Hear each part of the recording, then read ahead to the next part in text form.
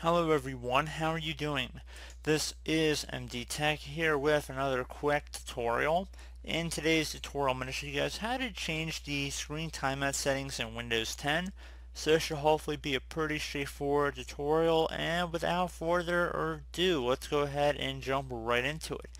And we're going to go ahead and start by right clicking on a blank area of our desktop, and then you want to select personalize. Now on the left side you want to select lock screen, and now on the right side you want to go ahead and scroll down here until you see the area that says screen timeout settings. Go ahead and select that.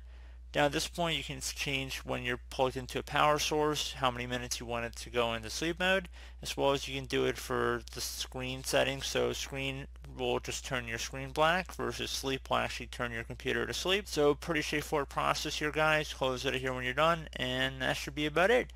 So I do hope this brief tutorial was able to help you guys out, and as always, thank you for watching, and I do look forward to catching you all in the next tutorial. Goodbye.